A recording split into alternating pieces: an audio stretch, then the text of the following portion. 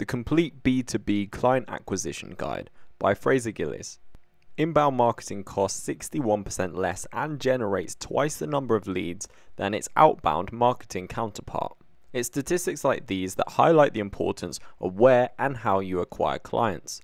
Whether your business depends on thousands of sales to survive or one big contract for the year, your approach to how people journey towards your business to become a customer plays a key role. Given the variety of the business types, this journey changes depending on what objectives and structure your company has. Business to consumer and consumer to consumer, businesses, generally speaking, have much shorter and streamlined client acquisition processes. Consumers learn about the company or individual and decide whether they want or need that particular product or service. It's with your business-to-business organizations, however, where the effort to win new clients can become a longer pursuit. When we think about the digitalization of business processes, the landscape of client acquisition has been flipped upside down. Gone are the days where your main customers see your business on a billboard and call you to schedule a meeting.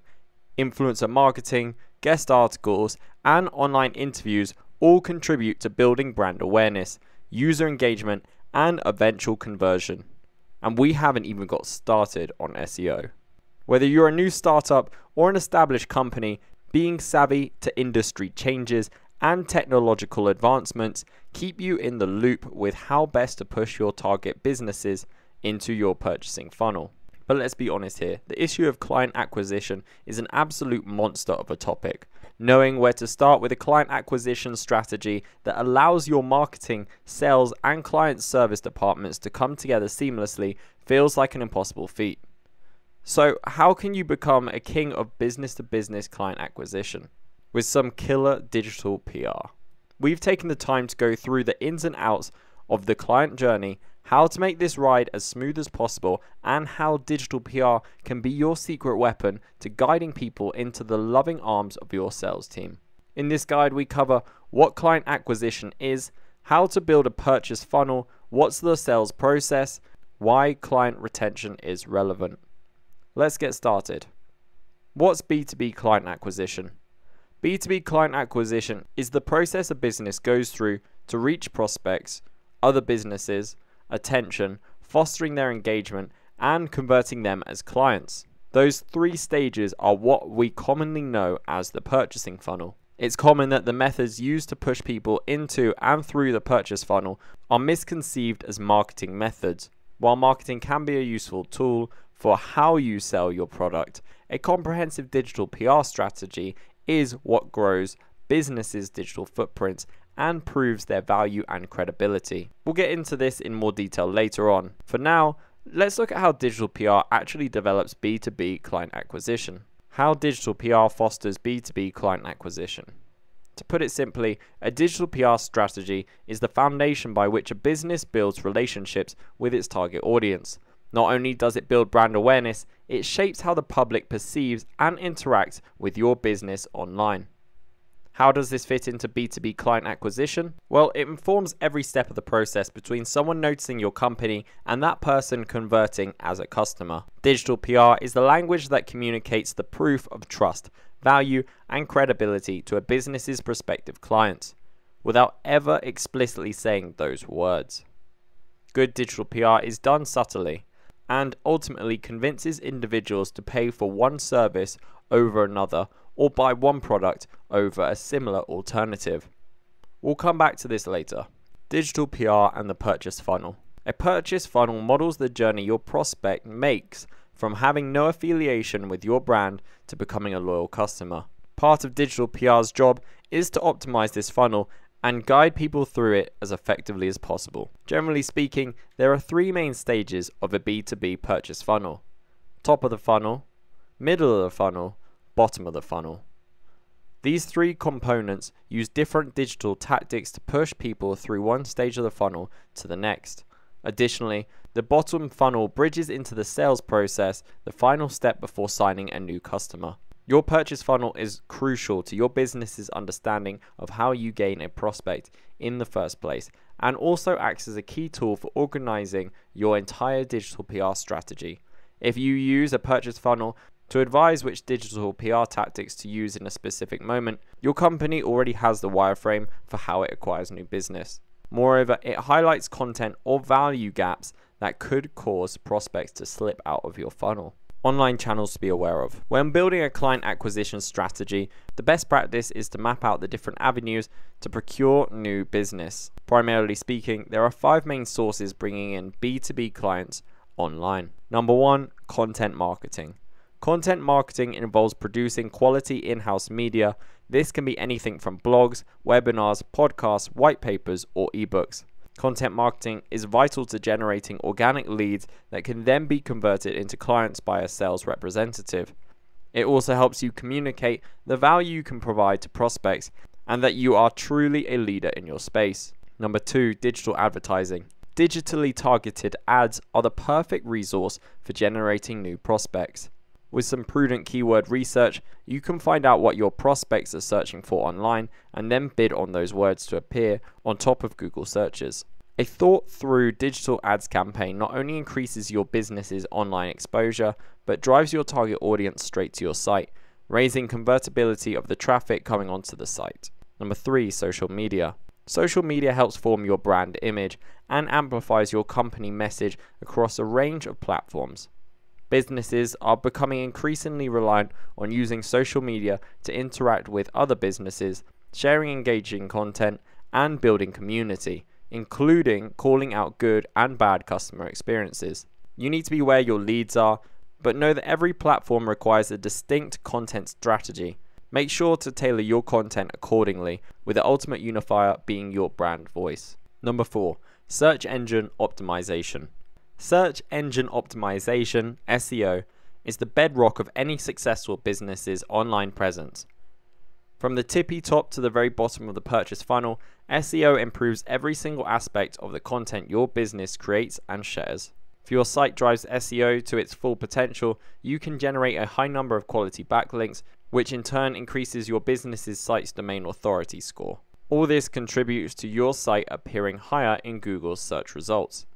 The more time you invest in SEO, the greater the number of prospects you'll have the chance to sell to. Number 5, outbound lead generation. Finally, outbound lead generation can be a trickier task given its direct nature. Outbound lead generation involves reaching out to people who best match your buyer persona either now or in the future. The trouble with outbound lead generation is that people are more likely to respond negatively. In fact, only 18% of marketeers believe outbound practices provide high quality leads, unlike the art of seduction that digital PR is so well versed in. Outbound marketing requires more aggressive tactics, making it harder to generate responses from prospects. Nevertheless, when done in good taste, outbound prospecting can be an effective solution to bolstering leads and selling opportunities. The purchase funnel. Awareness, top of the funnel. Awareness sits right at the top of the funnel. It's the first step in client acquisition and arguably the most important, as it's usually prospects' first impression of your business. How does the top of the funnel contribute to client acquisition? A comprehensive B2B client acquisition strategy that uses digital PR spreads brand awareness across all its online channels with a healthy mixture of paid, earned, shared, and owned media. Good quality top of the funnel content will encourage site users and social media followers to engage with other pieces of your business's content and brings them into the purchase funnel. Notably, top of the funnel content should be gated. Better said, prospects at this stage of the funnel won't give their personal information to interact with what you've produced. Putting this type of content behind a wall with a call to action or required email subscription won't aid your pursuit of acquiring new business. Here's a range of popular top of the funnel tactics that are effective for enhancing the online awareness of your business. Blog posts, long form guides, guest articles, infographics, social media posts, in-house podcasts, interviews, online events. How do you measure top of the funnel tactic success? Measuring the return of investment on a top of the funnel tactic might seem redundant, as its links to client acquisition are indirect. Nonetheless, your business needs to know which tactic is worth doing. Top of the funnel metrics are good indicators of the number of qualified prospects your business will likely receive and how people are responding to the content your business is putting out. Here are some of the key top of the funnel metrics you should analyze when considering the success of your tactics. Site reach. Reach gives you the horizon of your online presence. You can find reach in Google Analytics under impressions, which tells you how many times the specific piece of site content has been viewed. Site traffic. You can find site traffic in Google Analytics under sessions and average session duration. Sessions is the raw number account for the amount of people who visited your site and gone on a certain page. Average session duration gives you an average of how long people spend on your site. These metrics provide a base camp for judging your site usage. Bounce rate. Your website's bounce rate is the best tool for telling engagement with your site's content. A bounce rate is your ratio of single page sessions to multiple page sessions on your website. So the lower the bounce rate, the more people who've gone on more than one page on your site and engaged with your content. What constitutes a high bounce rate differs depending on the purpose of your site, but generally speaking, anything below 50% is really good. Social media engagement. Likes, shares, comments, and retweets all constitute engagement with your brand. Building social media followings for newcomer B2B businesses can be tough, so tactics like influencer marketing can come really handy for boosting your social media exposure. Digital ads click-through rate, CTR. A CTR is the ratio between impressions and clicks on ads. Unlike site reach, less impressions on your ads can be a good thing. It tells you that you're refining your ads targeting strategy and reaching the people that matter. A healthy CTA for a Google ad, for example, would be around 2%. Mentions in top-tier publications. While at first glance it may not seem relevant, a mention in the top-tier online publication like TechCrunch is a good qualitative indicator that your business is gaining notoriety for industry influencers who your prospects will respect. It also gives you invaluable external validation, something that plays in the cards of every B2B startup. Interest, middle of the funnel. Interest represents the middle of the funnel prospects. These people have begun to meaningfully engage with your brand and have shown some level of engagement with your company's product, service, or mission. How does the middle of the funnel contribute to client acquisition? Middle of the funnel is an important stage in B2B client acquisition, as not only is the content produced more transactional, it is where you secure users' information for your business's prospect database. Offering solutions to the pain points your prospects face with their own company in the form of a downloadable resource or email sign-up allows you to effectively gather prospect data. With this information, you can warm these leads up by emailing them special offers, free resources, or cool events that can be attended. Remember, it's all about giving value. Middle of the funnel tactics. Here's a range of popular middle of the funnel tactics that are effective in generating leads in your prospect database.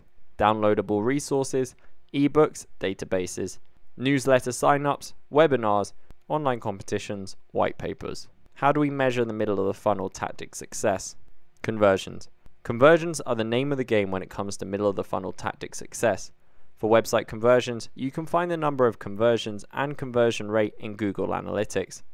For social media ads and email campaigns, the CTR to these conversion pages on your site indicate their efficiency.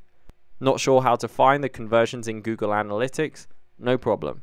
You can find out how to set up goals in Google Analytics in our Client Acquisition Toolkit. Bounce rate. Bounce rate is a good indicator to see if prospects have enough interest in a gated piece of content to give out their details. If they're more likely to bounce than convert on a particular page, this tells you whatever you're offering isn't of sufficient value to your prospects. Conversion, bottom of the funnel. Conversion represents the bottom of the funnel, where your prospect is now ready to take the plunge and, hopefully, become a client.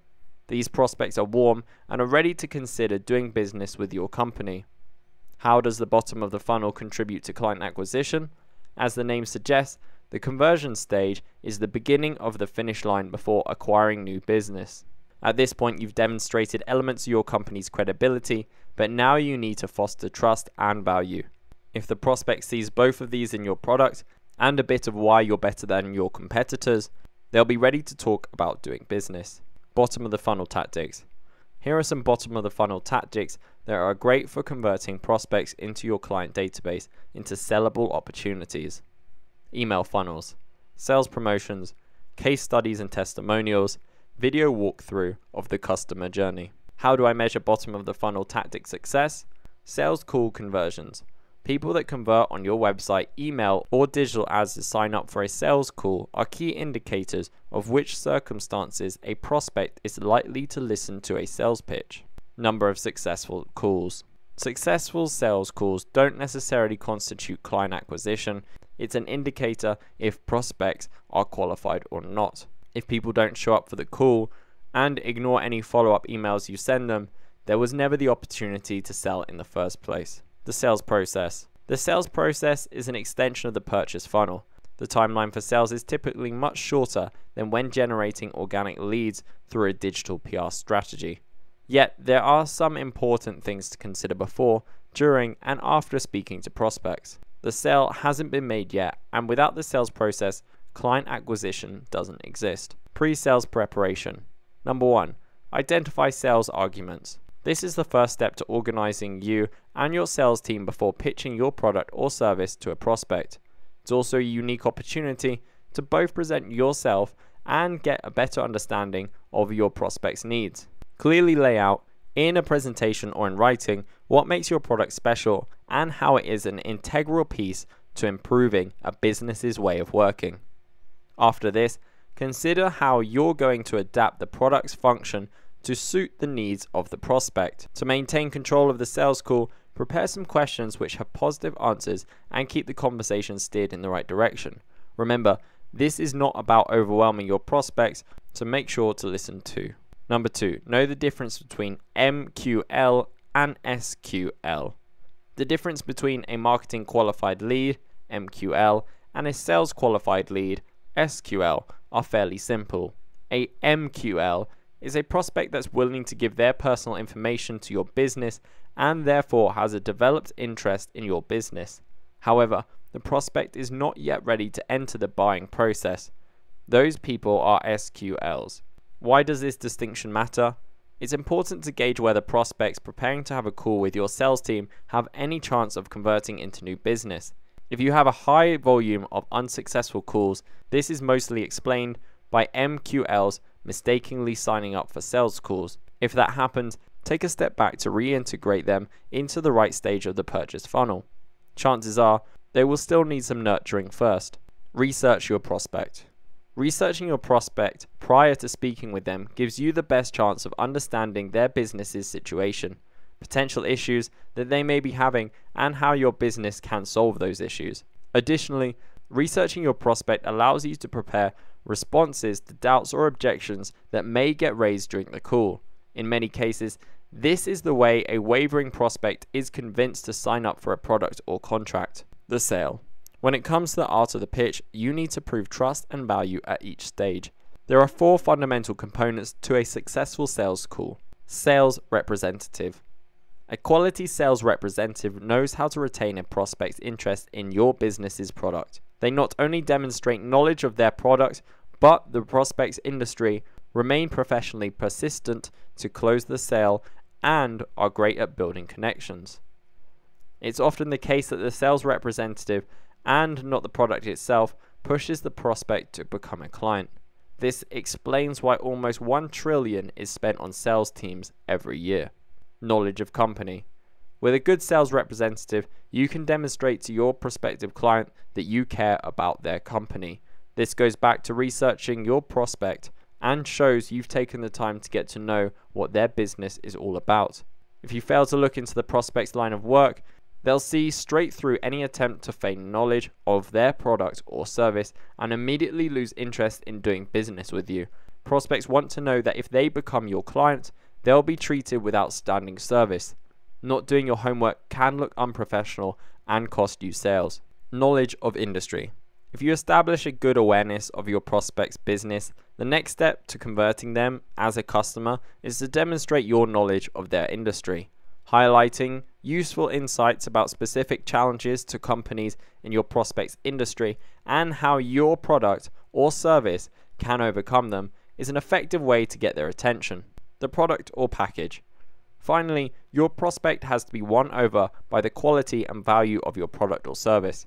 It's likely that at this point you'll get some objections about how a competitor's product is cheaper or has extra features that yours doesn't. Stay cool. If you know your product well, you can control the narrative by bringing it back to how your product directly addresses the prospect's pain points and guiding them through how you can facilitate the solution better than the rest. A word on client retention. I know this guide is all about client acquisition. Client retention's a whole other ballgame, right? Well, sort of. Client retention is the next step in the journey, once you've signed new business, and it's certainly not an insignificant one. In fact, it's 5 times cheaper to retain an existing client than it is to sign a new one. It follows, therefore, that the relationship you build with those prospects who become clients must be on sure footing before handing them off to an account manager. As a business, you want your clients to remain your clients for as long as possible, while building on this with new business. It's important that when striving to do both these activities, you don't neglect one for the other. Remember also that effective client retention can lead to more prospects from a client's recommendation. Summing up, 62% of B2B buyers make their purchase decisions based solely on digital content. Even though B2B client acquisition can feel like a laborious process, statistics like this highlight how digital PR is pivotal to gaining new business. Client acquisition is the beating heart of any B2B company. The process of acquiring customers, though, is not just about winning the business of any old company. The true worth of a quality client acquisition strategy lies in the number of good customers you can attract, who stay loyal and even advocate for you to their partners. Don't think of the client acquisition as a one-way stream. Think of it as a cycle that constantly generates bigger and better clients, growing your business to new heights. Give your clients the tools to succeed with an awesome product and prove this with some effective PR, and they'll be sure to repay you the favor.